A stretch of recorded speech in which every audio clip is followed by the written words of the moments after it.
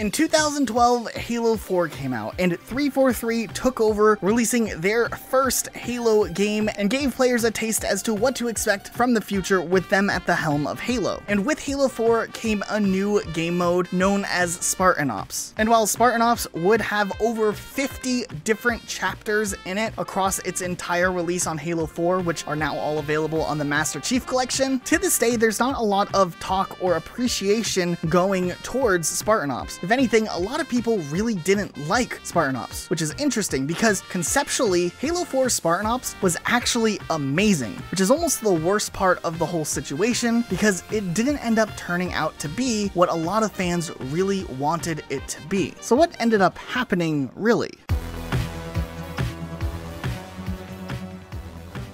So what wasn't there to like about this idea? Imagine a Halo game having post-game content where all of a sudden our very own Spartans were canon in a new story taking place after the campaign that would be supported for several weeks with over 2 hours of gameplay in each episode. The game would feature key characters, amazing cutscenes. It actually had a pretty decent story alongside it, especially for something that wasn't intended on being a main part of the narrative. All the ingredients of something incredibly special were here. This sounds like something Halo fans would really get into, and for a while there were even hints at a potential Season 2 one day down the road, likely if Spartan Ops was deemed popular enough, which later ended up happening as a comic book instead. But before we can fully understand what happened here, we kind of have to go back a couple of years in Halo history. Let's look at 2009. Halo 3 ODST introduced the first ever FPS narrative, sorry Halo Wars, that wasn't centered around the Master Chief. And it showed that the formula of having a smaller scale story centered around navigating smaller spaces with quite a few Firefight-like encounters could work and be beloved by fans at the same time. And alongside ODST's release, we would see a Firefight mode that would be introduced to Halo for the first time. That was right around a time where wave-based survival games or survival modes were starting to get really popular. Like for instance, just back a year earlier, Call of Duty World at War introduced zombies for the very first time to the Call of Duty franchise. Gears of War 2 had a horde mode, and it seemed like the endless mode where you're surviving against all odds with a limited amount of lives was really fun. But a year later, when Halo Reach rolled around, Firefight would return, but with the amount of changeable variables added into game settings with Reach, it seemed like Reach was drifting away from the longer paced survival gameplay, and the faster paced blast all the enemies experience began to take over in popularity, as it also served as a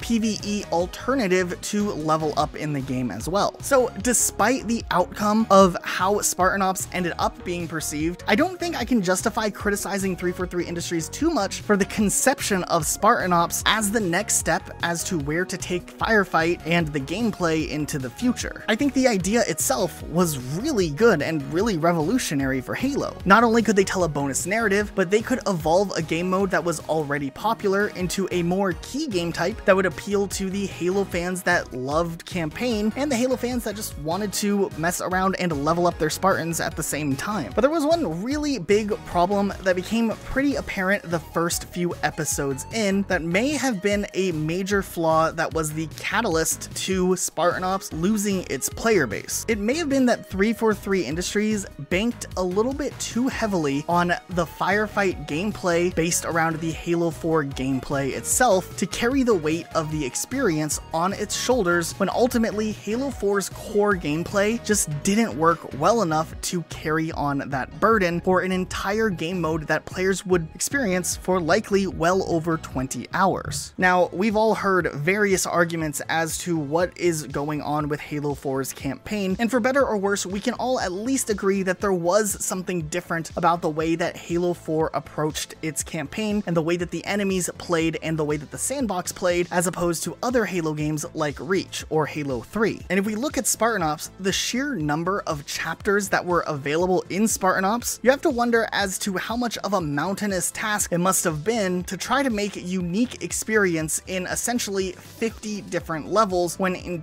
a typical game development cycle, it takes multiple years to even curate a simple 10-level campaign in Halo. Halo 3 ODST worked because it took 10 similar but equally different environments, and Bungie crafted different and unique experiences into each level. ODST was different from Halo 3 too, as ODST had a different health system and the dynamics between enemies felt different, and the pacing was drastically different of that of Halo 3. When it was time for Spartan Ops to go under development, 343 Industries put themselves in a position where instead of looking to craft core experiences, they had to fill 50 levels with content that players could experience. Honestly, I don't see in any scenario where 50 levels could all be individually crafted and provide some sort of a very unique experience, especially with the game really only being in a full development cycle of about maybe 2 years. And we can tie that together with the likelihood that 343 had to utilize repeated locations from parts of the campaign or multiplayer maps, where very quickly, if you were playing through Spartan Ops, it definitely seemed like there was more and more filler content that ended up not being able to become a more crafted experience. Sure,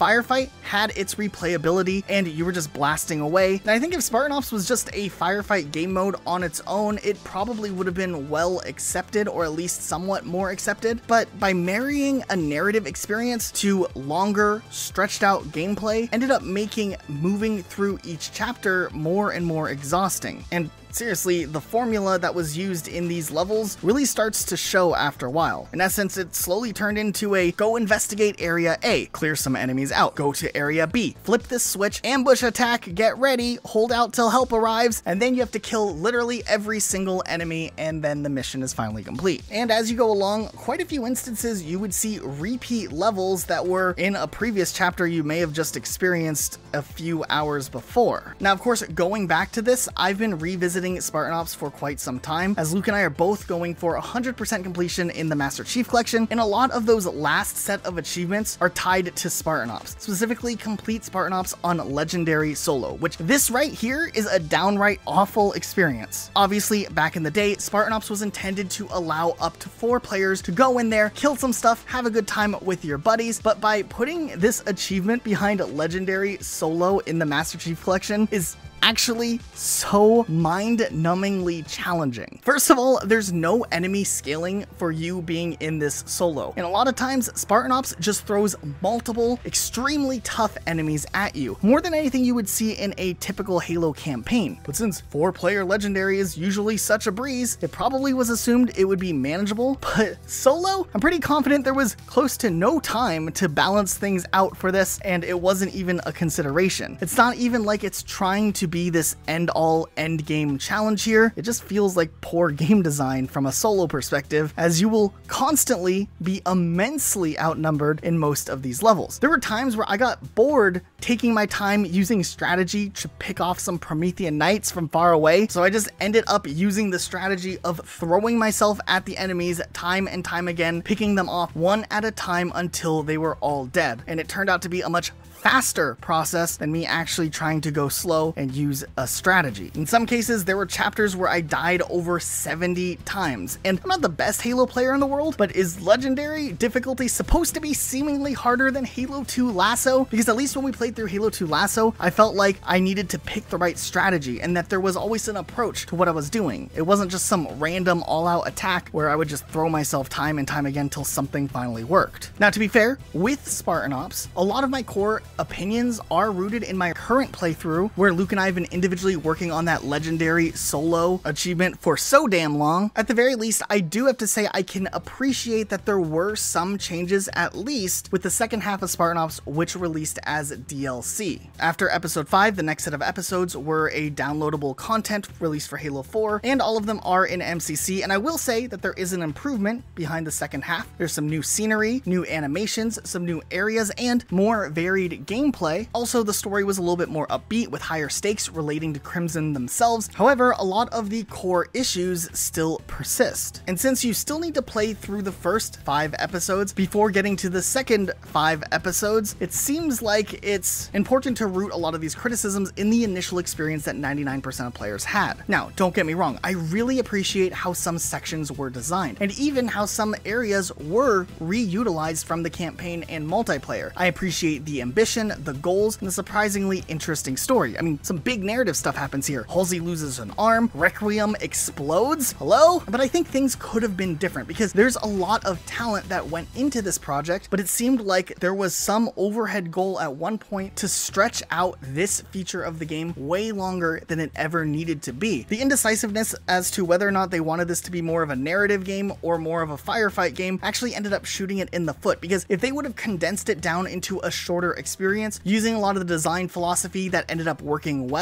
and focused on using the sandbox to create different types of experiences in each episode instead of repetitive experiences, it probably would have been much more beloved and a really cool feature to see. Say if instead of going for the 20-hour long stretch that were the 50 levels of Spartan Ops, they went for a 5 or 6 hour version like ODST's campaign, I think fans would really get behind it, and it probably would be a fan favorite experience from a Halo game. Nonetheless, this is of course our own personal opinions as to what went wrong with Spartan Ops in Halo 4. There was definitely a lot of potential. This is something that I would love to see return in the future in a different format and a more condensed format, and maybe with Halo Infinite and the fact that they're going to support that game for 10 years, we might see more narrative expansions that might take the approach of Spartan Ops, but maybe condense it down and make it a more carefully crafted experience. What did you think about Spartan Ops? Let us know in the comments down below. Also, check out our Discord. There's a link in the description down below. We also have a podcast with a new episode finally on its way, so you guys can check that out too. That's it for today though. We'll see you all next time with a brand new video.